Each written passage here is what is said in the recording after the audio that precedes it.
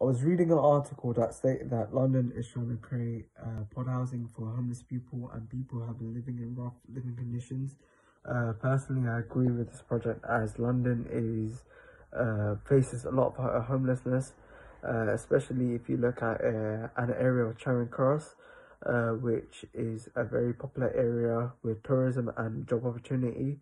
You will see people sleeping on the streets and people sleeping next to the underground station, which is very unhygienic and would encourage bad lifestyle. Pod housing is a project that is very cost effective and sustainable. So at this time where property prices in London are more expensive than ever, it's more expensive to buy a property than ever before.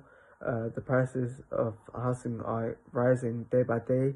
I believe this project would help the problems that London faces of overpopulation and homelessness.